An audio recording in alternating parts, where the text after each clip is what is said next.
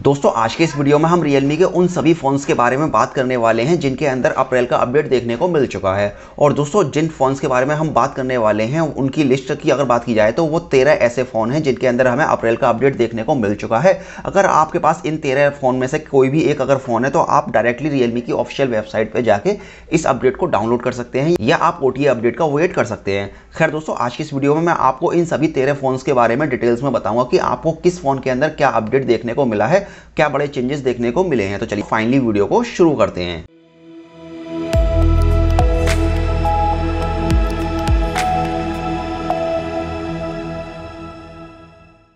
Hello guys, मेरा नाम है सैफी और मेरे चैनल टेक्निकल सैफी में आप सभी का तहे दिल से वेलकम करता हूं। तो दोस्तों हमारी लिस्ट में सबसे पहले नंबर पे आता है Realme 2। दोस्तों Realme 2 एक ऐसा मोबाइल है जिसने Realme कंपनी में एक अलग ही पहचान दी थी। तो चलिए दोस्तों अब देखते हैं कि Realme 2 के अंदर अप्रैल के अंदर जो हमें अपडेट देखने को मिला है उसके अंदर क्या बड़े चेंजेस देखने को मिले हैं। तो दोस्तों Realme 2 के अगर अपडेट की बात की जाए तो इसके अंदर आपको जो थोड़े बहुत बग्स वगैरह थे उनको फिक्स किया गया है। बाकी इसके अंदर आपको कुछ खास देखने को नहीं मिलेगा। एंड दोस्तों अब फाइनली बात करते हैं सेकंड नंबर पे। तो सेकंड नंबर पे आता है Realme 3। तो दोस्तों Realme 3 के अंदर 18 अप्रैल 2020 को ये अपडेट रिलीज किया गया था। और दोस्तों अगर इसके चेंजेस की बात की जाए तो इसके अंदर आपको अप्रैल का सिक्योरिटी पेज लेवल देखने को मिला है। बाकी जो थोड़े बहुत बग्स वगैरह थे उनको फिक्स कर दिया गया है। एंड दोस्तों हमारी लिस्ट में जो तीसरे नंबर पे आता है वो है Realme 3 Pro। और Realme 3 Pro का जो अप्रैल का जो अपडेट था उसको रिलीज किया गया था 30 अप्रैल 2020 के अंदर। एंड दोस्तों अगर इसके चेंजेस की बात की जाए तो इसके अंदर काफी सारे बग्स वगैरह थे Realme 3 Pro के अंदर, तो उन सभी को फिक्स किया गया है। और उसके अलावा अगर यहाँ खास बात की जाए तो इसके अंदर आपको दोस्तों इस अपडेट को इंस्टॉल करने के बाद आपको Realme 3 Pro के अंदर एक एक्स्ट्रा फीचर्स देखने को मिलेगा जो कि डॉक वॉल्ट आईडी के नाम से देखने को मिलेगा। हालांकि मैंने इसके ऊपर एक अलग से डेडिकेटेड वीडियो बना दिया है, तो आप उसको देखना चाहें तो देख सकते हैं। एंड Realme 3 Pro के अंदर आपको सिक्योरिटी पेज लेवल अप्रैल 2020 का भी देखने को मिलेगा इस अपडेट को इंस्टॉल करने के बाद। एंड दोस्तों हमारी लिस्ट में नेक्स्ट नंबर पर आता है Realme 3i। दोस्तों Realme 3i के अंदर अप्रैल का जो अपडेट रिलीज किया गया है वो 18 अप्रैल 2020 को किया गया है। और अगर इसके चेंजेस की बात की जाए तो इसके अंदर आपको केवल सिक्योरिटी पेज लेवल देखने को मिला है। बाकी जो भी थोड़े बहुत बग्स वगैरह थे उनको फिक्स किया गया है। एंड दोस्तों अब बात करते हैं नेक्स्ट फोन के बारे में। तो नेक्स्ट फोन की अगर बात की जाए तो वो है Realme 5। दोस्तों Realme 5 के लिए अप्रैल का जो अपडेट रिलीज किया गया था वो 28 अप्रैल 2020 को किया गया था। और इसके अगर चेंजेस की बात की जाए तो इसके अंदर भी आपको केवल अप्रैल 2020 का सिक्योरिटी पेज लेवल देखने को मिला है। बाकी जो थोड़े बहुत बग्स वगैरह थे उनको फिक्स किया गया है इस अपडेट के अंदर। एंड दोस्तों अगर नेक्स्ट फोन की बात की जाए तो वो है Realme 5। Realme 5 जो अप्रैल का अपडेट रिलीज किया गया था वो 24 अप्रैल 2020 को किया गया था। और अगर इसके चेंजेस की बात की जाए तो इसके अंदर आपको सिक्योरिटी पेज लेवल 2020 का देखने को मिलेगा जो कि अप्रैल का है। बाकी कैमरे के अंदर ऑप्टिमाइजेशन किए गए हैं। एंड दोस्तों अगर नेक्स्ट फोन की बात की जाए तो वो है Realme 5s। और दोस्तों Realme 5s के लिए जो अपडेट रिलीज किया गया था वो 28 अप्रैल 2020 को किया गया था। और इसके अगर चेंजेस की बात की जाए तो इसके अंदर भी आपको अप्रैल 2020 का सिक्योरिटी पेज लेवल देखने को मिलेगा। और बाकी जो थोड़े बहुत बग्स वगैरह थे उनको फिक्स किया गया है। एंड दोस्तों अब बात करते हैं नेक्स्ट फोन के बारे में तो वो है Realme 6 Pro। दोस्तों Realme 6 Pro के लिए जो अप्रैल का अपडेट रिलीज किया गया था वो 21 अप्रैल 2020 को किया गया था। और दोस्तों अगर इसके चेंजेस की बात की जाए तो इसके अंदर भी आपको सिक्योरिटी पेज लेवल 2020 का देखने को मिलेगा। और बाकी दोस्तों सिस्टम के अंदर जो थोड़े बहुत बग्स वगैरह थे उनको फिक्स किया गया है, जैसे कि PUBG गेम्स को लेकर काफी लोगों को वॉइस को लेकर काफी ज्यादा परेशानी आ रही थी। और साथ ही साथ दोस्तों कैमरे से रिलेटेड भी काफी सारे इंप्रूवमेंट देखने को मिलेंगे इस अपडेट के अंदर Realme 6 Pro के लिए। तो आप स्क्रीन पर डिटेल्स में इनको रीड कर सकते हैं।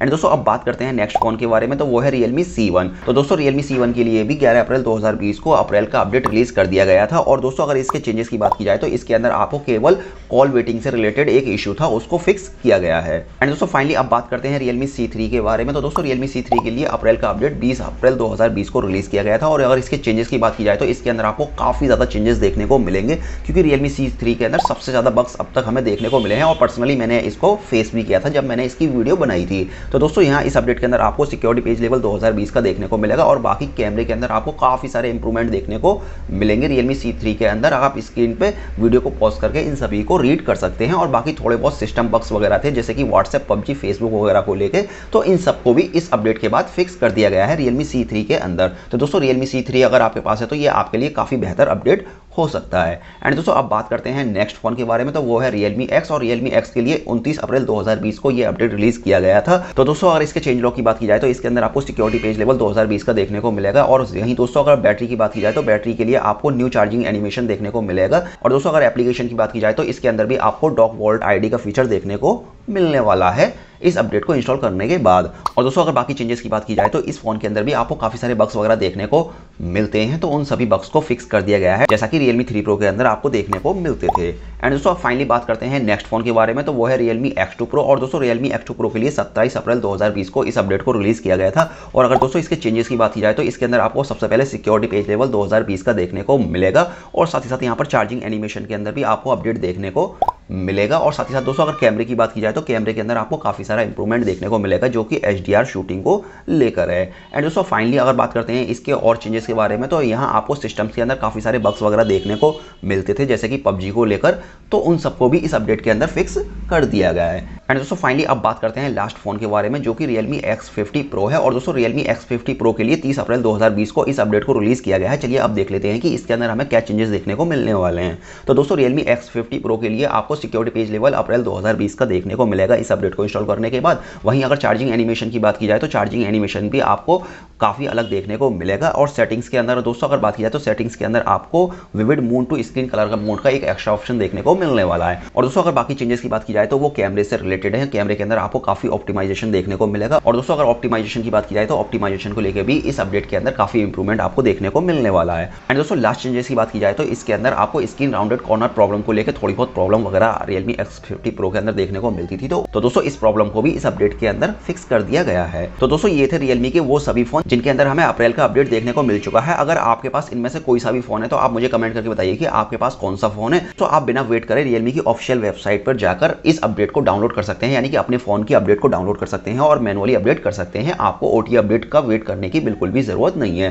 खैर ये आप पे डिपेंड करता है कि आप OTA अपडेट का वेट करते हैं या मैनुअली अपडेट करते हैं। तो दोस्तों फिलहाल इस वीडियो में सिर्फ इतना ही था, और मुझे उम्मीद है कि आपको ये वीडियो पसंद होगा। अगर आपको ये वीडियो पसंद आया है तो प्लीज आप इस वीडियो को लाइक कीजिए, शेयर कीजिए और साथ ही साथ चैनल को सब्सक्राइब बिल्कुल ना भूलें। तो चलिए फिलहाल इस वीडियो को फिनिश करते हैं और मिलते हैं ऐसी एक और मजेदार वीडियो के साथ।